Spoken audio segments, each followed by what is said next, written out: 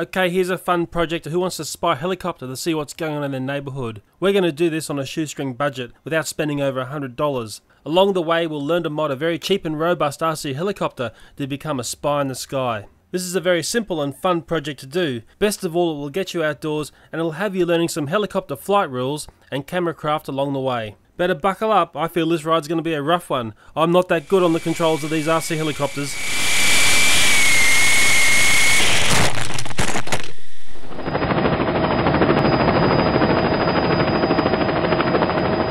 The aim of this project is to convert a cheap Apache helicopter into a camera-carrying spy helicopter. I feel the Apache helicopter is well priced, robust, and can be modified easily to carry a camera. Let's look at other helicopters as well, from a tiny $10 plastic Fantastic to a $150 4-channel alloy-framed helicopter. The objective here is to lift the weight of the video camera easily into the air, and I want to have plenty of power to get out of trouble. The camera I've chosen is a robust and inexpensive action camera. It was under $50 and that included the 2GB memory card and a bundle of extras. I know for a fact this camera is going to get a pounding, so I'm steering well clear of anything made of plastic. This camera weighs 40 grams or 1.4 ounces. Even though this seems like a small weight, this will present a big challenge to all three helicopters. Let's test this by using equivalent weight of plasticine added to each helicopter's centre of gravity. And now it's time for the weightlifting. First up, the little $10 plastic Fantastic. Doesn't get airborne, but it does scatter around on the tabletop. Next is the under $50 Apache helicopter. I can get a lift off with the 40 grams attached, but it feels heavy and dangerous to fly. And next is the fairly expensive 4-channel alloyed framed helicopter. It'll lift it, but it feels heavy and dangerous to fly. And what's interesting, this design has very little leeway to take any weight off the helicopter. Before we enter the chop shop, let's study where the center of gravity is. This is really important to remember. Looking over the Apache helicopter, I can see heaps of extraneous and fairly weighty items. Most of these are dressing, and our goal is to remove 40 grams or 1.4 ounces of unnecessary weight. Most items I removed were screwed on, some I had to cut off with a high-speed cut-off saw.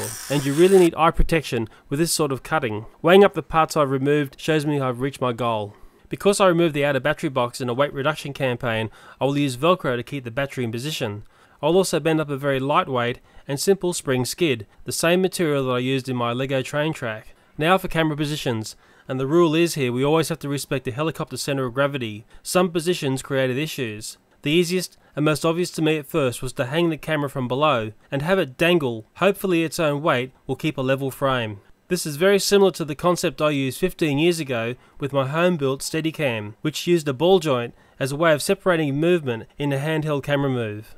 To execute the underslung camera position, I drilled some holes and I bent up some soft wire to hang the camera. I found out later this also required a little bit of gaffer tape to reduce excessive camera swing. I like this mounting method as it removes the camera from the vibration of the helicopter in flight.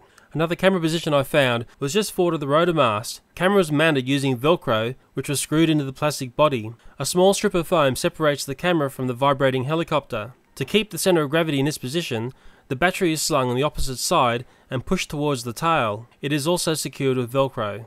Well hey, in 3.5 minutes I've explained this simple mod and the job's done. Now it's time for fun. Better read the park rules before I cause some havoc.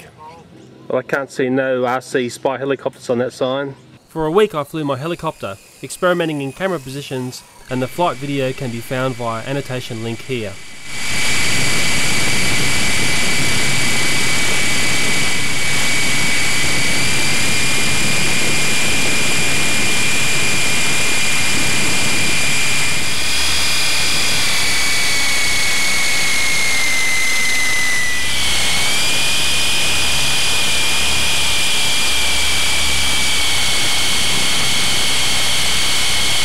There's also a crash reel, and it can be found via an annotation link here.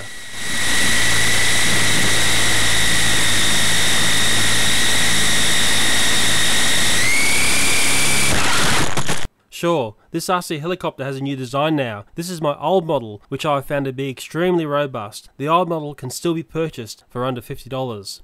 To make this video I actually purchased a second helicopter. I expected to use it when I crashed my old helicopter. In the end, I never needed to use it, and boy, that old model's looking beat up now.